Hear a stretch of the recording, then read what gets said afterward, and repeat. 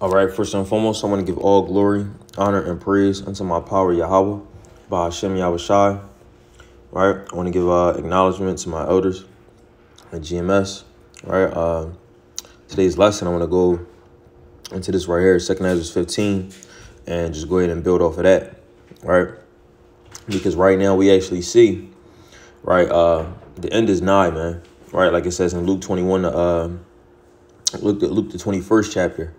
Right, look up for your redemption draweth nigh. And we can actually see that it's lucky that our redemption is drawing nigh, man. We're about to be redeemed. We're about to be, we're about to be delivered from this bitter captivity, man. Right, just observing and looking at all the different things that are happening throughout the four corners. Mass layoffs, food shortages, recession talks, right?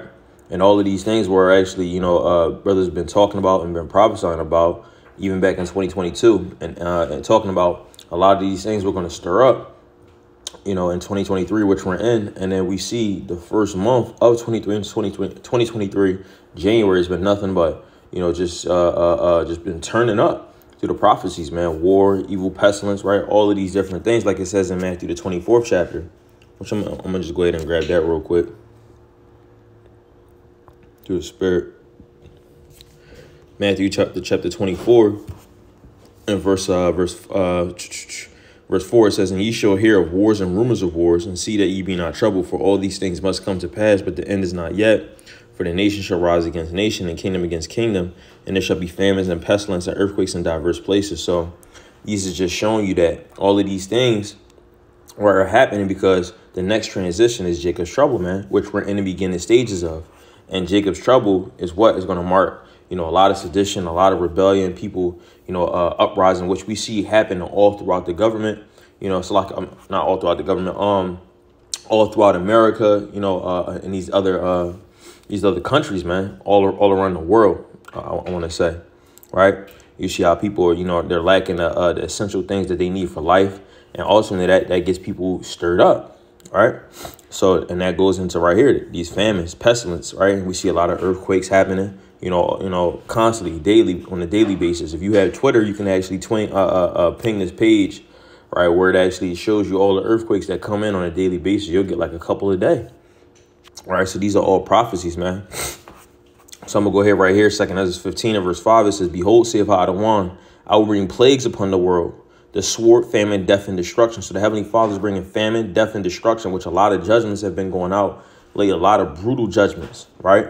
You seen those police officers with that young man. Now, even though he was committing, adultery and whatnot, these are still mass judgments that the Heavenly Father, is going out and, rightfully so upon it, because he was committing that, a sin unto death. But ultimately, these are just showing that the Heavenly Father, he's stirring things up, man. Right. And that's what the Heavenly Father does. Let me get this in Zephaniah chapter 3. And verse 5, it says, the just Hadawan is in the midst thereof. He will not do iniquity. Every morning doth he bring his judgment to light. He faileth not, but the unjust knoweth no shame. Yeah, they don't know any shame. And ultimately, that's why they keep on waxing worse and worse, sowing upon themselves furrows of unrighteousness, right? The Heavenly Father brings these scourges, these pestilences, these plagues as scourges for amendment, right? Meaning that, for these people to actually get right. But will these people get right? No, they know of no shame. They keep on waxing worse and worse. And ultimately, now the Heavenly Father, he has to get rid of them, man. Right? So we see that the Heavenly Father, he's bringing these judgments to light every morning. Right? You go on Twitter, you go on YouTube, you see nothing but judgment, especially over there on the East Coast. I mean, it's really all throughout America, all around the world. You see bodies just dropping. And that's only going to increase, man, as the Heavenly Father increases more of these plagues upon the earth, like famine, all that, man. Right? And a lot of people are going hungry.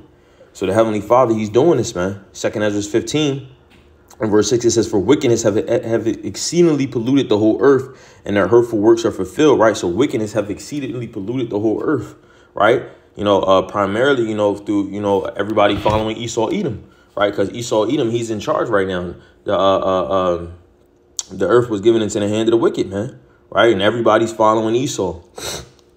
But his time is definitely coming to an end, right? Because their hurtful works are fulfilled. So now, right, like it says, verse 8, in fact, let me read it. Verse 7, therefore, saith Adawan, I will hold my tongue no more as touching their wickedness, which they profanely commit. Neither will I suffer them in those things in which they wickedly exercise themselves. Right. So he's not going to keep on suffering this, man.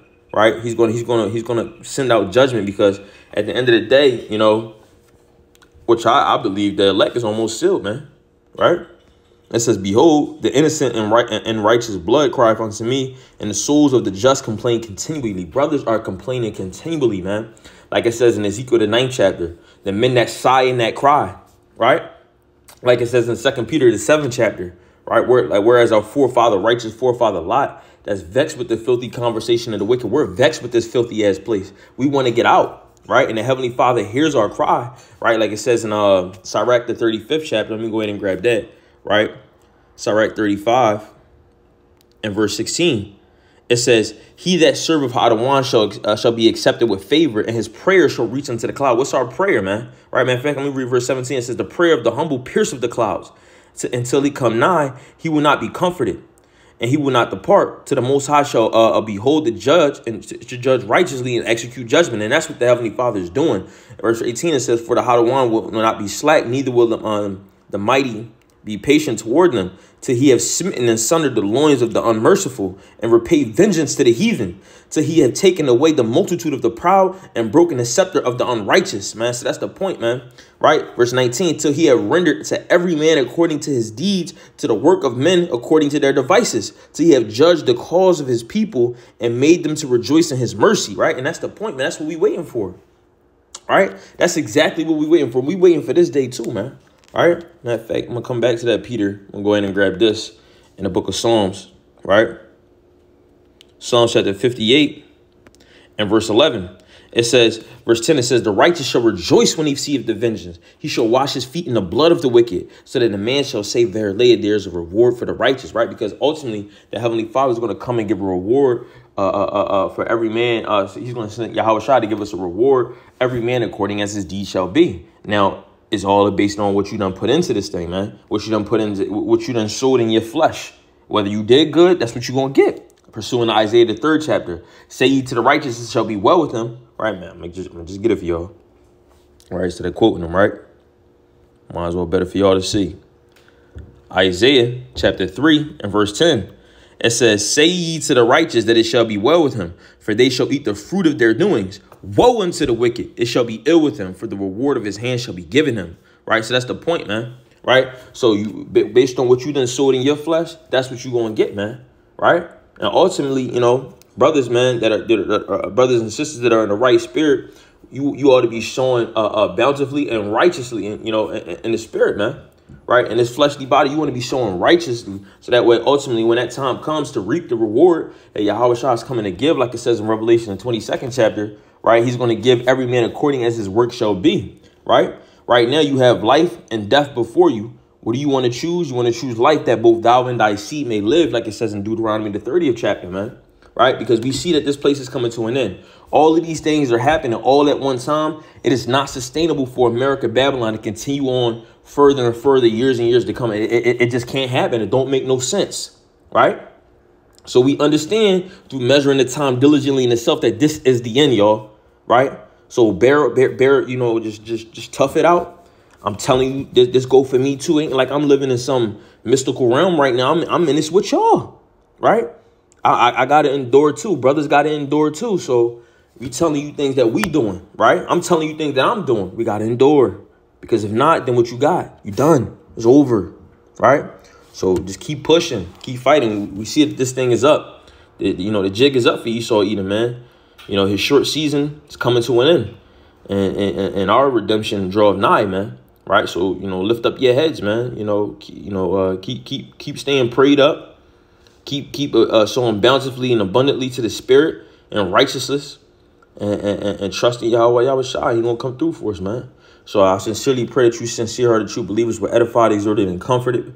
And with that, I want to give all glory, honor, and praise unto my power, Yahweh, by Hashem Yahweh Shai. Shalom.